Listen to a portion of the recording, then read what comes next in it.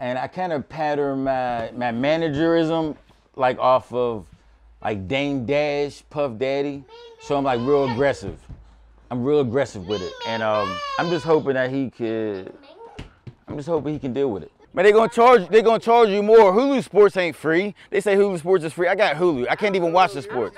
At the end of the day, we might as well have cable, because we're gonna be paying cable prices for real. Netflix go up like $7. I'd say we spend half our time working and the other half of our time debating, but it ends up being pretty informational for people to learn new things like me about what they debate about. Sometimes I don't get it, but you gotta listen to learn. You get no shares from me. You'll get no shares from me. You better be able to afford $14. This is what I'm asking you.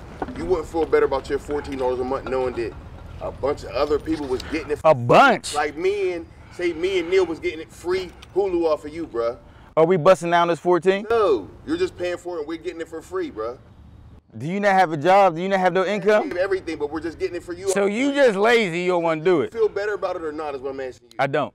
But you know what? The other thing is, now you fucking up the suggestions on my Netflix. Yeah. All your suggestions, we might not watch the same thing. Nobody cares about that. I do.